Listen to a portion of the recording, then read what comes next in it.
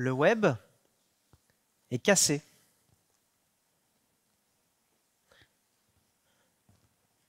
J'en vois déjà allumer leur téléphone pour vérifier. Si je vous affirme que le web est cassé, c'est en regardant vers le passé. C'était quoi sa raison d'être? Je m'appelle Thomas Grange et je vais vous raconter mon histoire du web, dont j'ai personnellement et professionnellement suivi la croissance. J'ai grandi avec, j'ai créé mes premiers sites internet lorsque j'étais ado dans les années 2000. J'ai été un des premiers à monter dans le train et à participer à ma mesure à cet écosystème. Alors pour les néophytes, on va reprendre de zéro. Fin 1990, Tim Berners-Lee va inventer le World Wide Web. Cette invention a vocation à aider les scientifiques à mieux collaborer ensemble en mettant en ligne leurs découvertes. Cette invention consiste en un langage de présentation via le format HTML et un navigateur qui va permettre de résoudre une adresse ou URL. D'ailleurs, j'imagine que vous tapez souvent des URL sur la barre de votre navigateur qui commence régulièrement par 3W. Eh bien, c'est une convention pour dire World Wide Web. Pour appuyer mon propos, on va prendre une bibliothèque comme métaphore du web. Alors à sa création, notre bibliothèque contient déjà quelques rayons de livres principalement scientifiques. Mais pour accéder à un livre bien précis, il faut connaître exactement la pièce et l'étagère sur laquelle il est localisé. On ne dispose d'aucune aide pour trouver un livre dont on ne connaît pas la localisation. Au démarrage, le web est une bibliothèque sans bibliothécaire. Alors ce qui va faire réellement l'essor du web, ce sont deux autres concepts fondamentaux. Le premier concept, c'est le lien hypertexte. Vous savez, ce sont les petits textes qui sont soulignés en bleu sur les pages web. Un lien hypertexte va permettre de naviguer d'un livre à l'autre, d'une page à l'autre, d'explorer une thématique donnée, ou d'approfondir en explorant des thématiques connexes. L'exploration est infinie. Et une première utilisation très ingénieuse qui va être faite des liens hypertextes va l'être par les premiers internautes, qui vont eux-mêmes donner naissance à la bibliothèque qui nous manquait tant. Ils vont créer des annuaires web. Ils vont pour cela lister quelques dizaines de catégories, répertorier tous les sites web les plus pertinents pour chacune d'entre elles, et faire des liens hypertextes vers ceux-ci.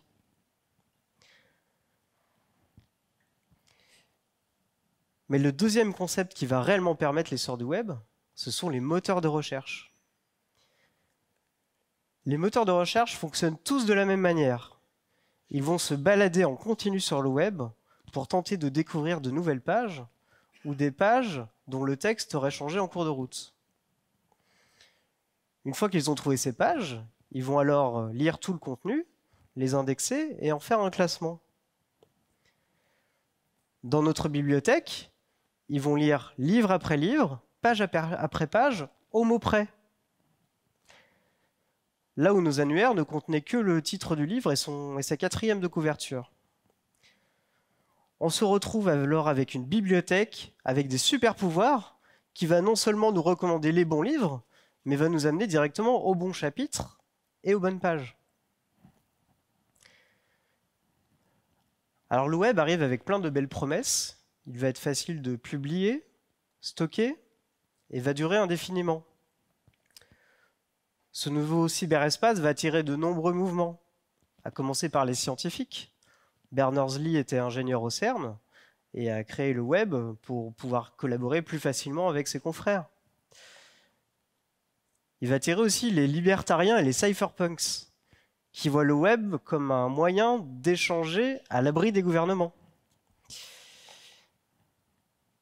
Les gouvernements, évidemment, qui voient cela comme un moyen de simplifier leurs administrations parfois, surveiller les citoyens souvent, et puis enfin les citoyens qui deviennent réellement acteurs du web avec l'arrivée du web 2.0 en publiant tout type de contenu, texte, musique, photos, vidéos, et en changeant également leur façon de consommer avec l'essor du e-commerce et des sites de petites annonces. C'est à la fin des années 90 que le web devient réellement populaire auprès du grand public. C'est en 99 que je découvre Internet. J'ai envie de comprendre comment ça fonctionne, donc je vais créer mon premier site personnel dédié à la série X-Files. Donc là, vous me voyez, si j'avais eu 20 ans de plus, si j'étais né 20 ans plus tard, j'aurais pu être influenceur mode et déco sur TikTok. Donc j'ai donc 15 ans, je bidouille des pages HTML dans ma chambre, que je grave sur un CD et que j'amène chez un ami en ville qui a Internet. Car oui, j'habitais à la campagne et j'avais pas encore de connexion. Quelques décennies plus tard, on est au milieu des années 2010, on n'a jamais autant publié en ligne. On rejoint les projets fous de la science-fiction.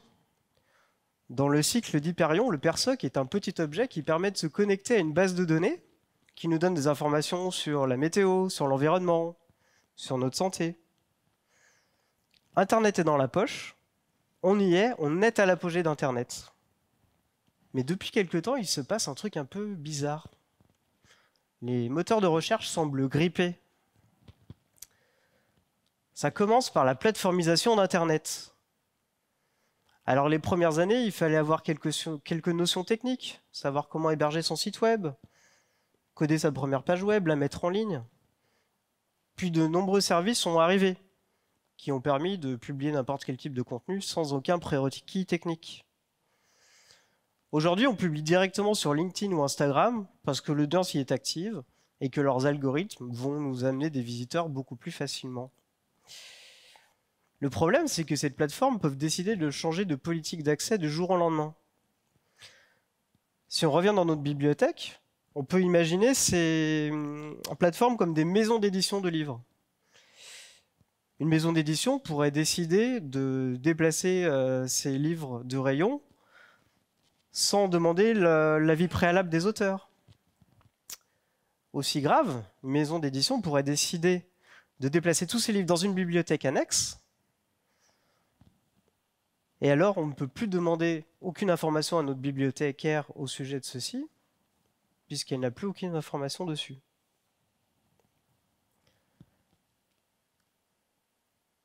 Second problème, c'est que les moteurs de recherche ne semblent plus être adaptés à la taille actuelle du web.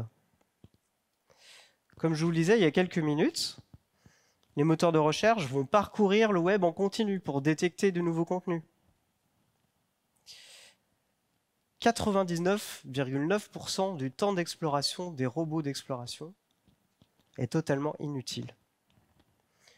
Pourquoi ? Tout simplement parce que les sites web ne sont pas mis à jour en continu.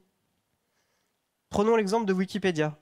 La majorité des pages, on parle tout de même de quelques dizaines de millions, c'est pas rien, va être mise à jour peut-être 1 à 2 fois par an maximum. Alors que les robots d'exploration vont, eux, passer 1 à plusieurs fois par semaine sur chacune de ces pages. Quand on pense que la moitié du trafic d'un site internet est lié aux robots d'exploration, on se rend compte que les éditeurs de sites web doivent allouer des ressources considérables afin d'être certains d'être indexés par ces moteurs. Autre blocage, on se rend compte que nos livres sont de plus en plus difficiles à lire. Entre 90 et 2020, le web a beaucoup évolué. À ses débuts, on consultait des pages web qui contenaient surtout du texte, quelques images. Aujourd'hui, on peut y lire des vidéos. On peut faire apparaître des menus complexes au clic sur un bouton. On peut voir une page web indifféremment sur un grand écran d'ordinateur ou un petit téléphone mobile. Là où nos premières pages web ressemblaient plutôt à des documents Word et ne pesaient pas grand-chose, aujourd'hui, nous avons en face de nous des mini-programmes qui contiennent autant de code que celui de l'ordinateur de bord qui a mené Apollo 11 vers la Lune. En conséquence, aujourd'hui, pour lire une page web, un moteur de recherche passe 10 à 100 fois plus de temps à l'analyser que nos anciennes pages. Nos bouquins s'empilent dans la bibliothèque et la bibliothécaire prend de plus en plus de retard à les dépiler.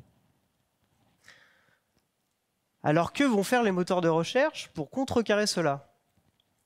Ils vont commencer par passer plus de temps sur les sites les plus populaires. Et en conséquence, les sites moins populaires auront des ressources allouées plus limitées. Ils vont aussi améliorer leurs algorithmes en décidant de remonter les sites qui vont avoir une meilleure expérience sur un téléphone mobile. En conséquence, un site qui pourrait afficher des informations très pertinentes pourrait être déclassé des résultats de recherche s'il était trop lent à s'afficher sur un téléphone. On se retrouve avec une bibliothèque qui a beau grandir d'année en année, avec des rayons cadenassés d'un côté et des livres beaucoup plus compliqués à lire de l'autre. Sommes-nous dans une impasse? Alors, j'ai envie de vous poser la question. Que veut-on faire du web? Je souhaite un web plus soutenable. Et je m'adresse ici à mes amis concepteurs et développeurs de sites web et au monde du logiciel libre. La plupart des hébergeurs cloud a réussi à lisser sa consommation d'énergie malgré l'explosion de la demande. Et si nous développions des services et des librairies avec la plus petite empreinte possible? Et pourquoi pas avec des indicateurs environnementaux? Je souhaite un web respectueux du savoir. Moteurs de recherche et éditeurs de sites web doivent se mettre d'accord pour améliorer la façon dont les sites sont référencés en trouvant de nouveaux protocoles et de nouveaux standards pour une meilleure indexation et un meilleur archivage du web. Je souhaite un web réapproprié par les citoyens. Continuez à publier sur les plateformes, mais prenez le temps également de publier vos contenus sur votre propre site personnel, que vous aurez appris à vous-même héberger. Mon métier, faire en sorte que tout auteur, tout livre, du premier roman au chef-d'œuvre, soit visible sur notre bibliothèque commune.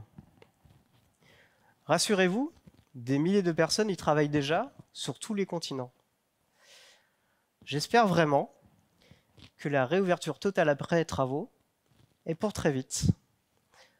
Je vous remercie.